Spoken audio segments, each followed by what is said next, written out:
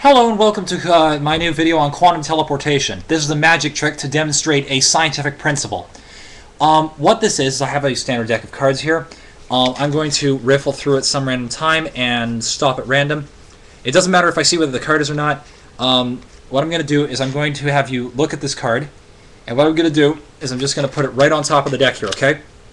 Now, I'm going to take it, give it a quick shuffle inside the deck once. Maybe give it a second shuffle. Sorry, I seem to be losing cards. Maybe even a third. Now what I'm going to do is I'm going to take the card off the bottom of the deck. This is not your card, correct? Now the thing is that I'm now going to take that card, that bottom card, and put it on top.